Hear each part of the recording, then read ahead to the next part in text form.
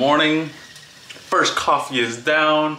I got rid of my Airbnb position on the drop right at the open down to 148, so got in a small profit there, locked it in, and I actually bought into Pfizer, PFE. I got in right under 35 and 90 cents. I think it was around 35 and 85 cents.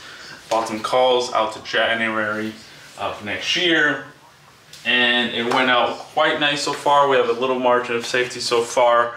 I'm trying to see how it closes for the end of the day. If it can get above, 36.90 before the close of today, that's going to be a solid move. I think it could potentially trend for the rest of the day. I mean, for the rest of the week. Obviously, I'm not looking to hold on for too long, so it should be a fun trade. I'm going to be reading some articles because there's a lot of news coming still. Of course, like I mentioned, it's a very, very busy week. But I might be making myself another coffee. I wanted to share a little bit of the reality of doing this. People don't realize that trading is not just buying something and gambling and doing that type of stuff. No. It is quite a very psychological game that reveals your weakest points. It really exposes you as a person, and a person is like a ball of emotion. So it really makes you dig deep into figuring out how you process information, how you process your emotions. There's no such thing as getting rid of your emotions, but there is controlling it, and there is redirecting that energy. So when it comes to trading, a lot of it honestly is sitting. It's honestly doing nothing. And I saw this tweet the other day where becoming a great trader is basically becoming great at saying no. And that is pretty true, because you have to sit here. Either if you're working for yourself and you're doing it solo like me, or if you work for a hedge fund, or if you manage money, etc., you have to say no to the pressure of the competitors. If you have a guy next to you that's making a ton of money and you're sitting on money and you're not, you have to say no to like trade ideas that don't look perfect. You have to say no to the clients that are sending you a message like, why haven't you made a move? You got the money sitting there. I see other people making money. What's going on? And again, if you're working for yourself, you have to bet on yourself. You have to trust yourself. If you have clients, the clients have to trust you. And they have trusted you because they already gave you their money. And they have to really follow you and stick to you throughout thick and thin to be able to show at the end what you're capable of doing. So it is quite an interesting bond you have to create between yourself as well as the bond you create between some clients. And trading is definitely, you can definitely get a little carried away and moving money around and executing stuff because you're on a winning streak, because you feel like you're seeing the market better than before. You're eager to make money. You got bored of sitting around doing nothing. You feel unproductive, etc., etc., etc. So in reality, it's an art. It is quite an art. So right now, I've been on a sort of a streak in a sense, and I've noticed today that I felt a little more on edge in the sense of like, okay, I want to keep making some moves. I want to keep being productive. Now, the Pfizer trade, I'm gonna sit on quietly, be very careful. The additional cash I have, I'm just gonna sit on. I'm not gonna take any other trades for the moment. I want to see how the week pans out, because this is, like I said, a very important week. So I want to just sit back and watch a little bit, and I'm gonna force myself to do it. So I'm just gonna sit on this play, and you guys are gonna watch for the rest of the week.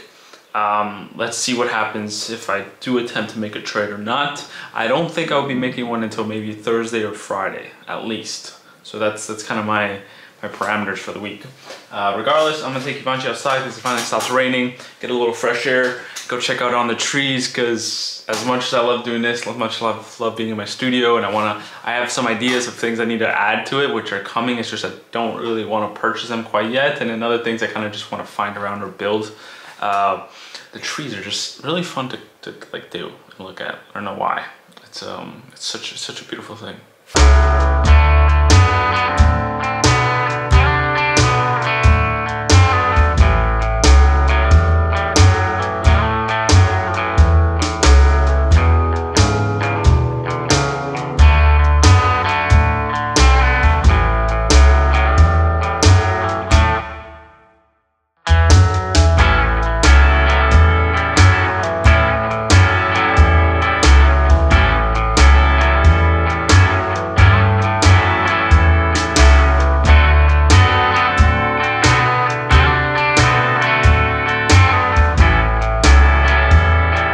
right, this is the day's range. 7 a.m. all the way here to the left.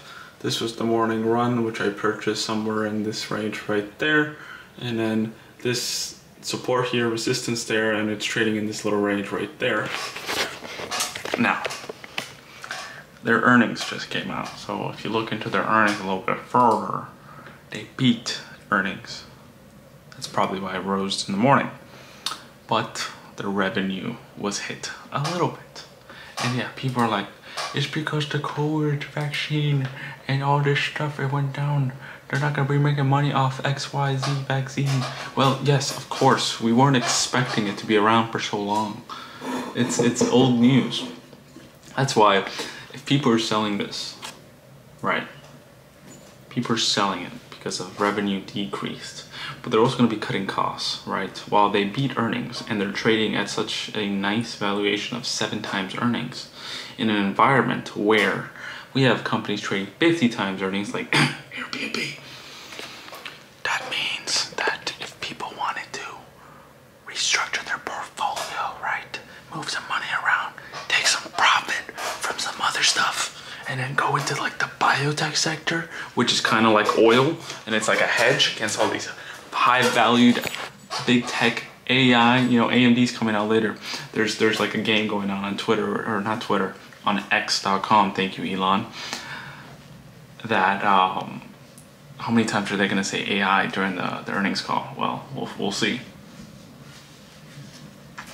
All I'm saying is there's no need to freak out right now. I mean, they were trading 2 years ago all-time highs of $61.